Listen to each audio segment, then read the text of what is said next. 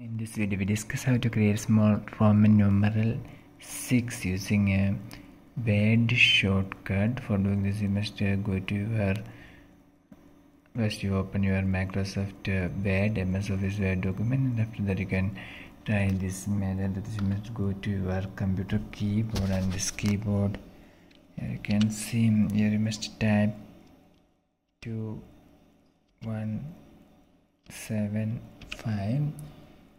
So we type like this 2175. Now in my keyboard, this is the Alt key and this is the S key. So I press one finger in this Alt key and another finger in this S key. These two keys at the same time. And you can see that here it is changed to small Roman numeral 6.